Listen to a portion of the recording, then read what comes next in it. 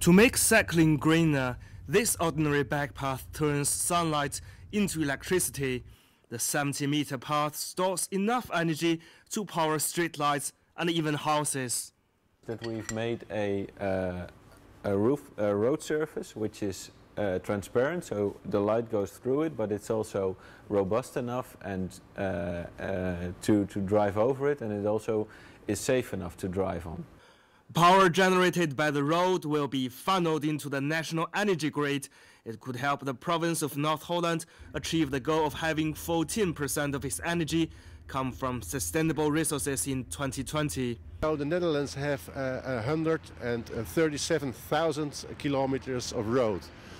When we all had it in solar roads, it would provide enough energy to have the entire car park of the Netherlands driving on electricity.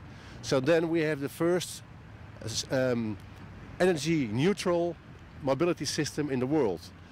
If this concept works, whether the electricity it generates can be used in the electric cars in the future. There is approximately 50 to 70 kilowatt hours per square meter output from this type of road, which means that you need 50 to 70 square meters for one household.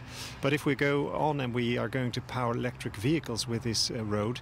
Now scientists will monitor the bike path for a 3-year period and extend it accordingly.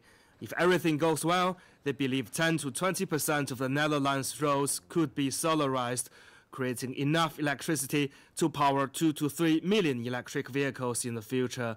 Zhang He, CCTV, Amsterdam.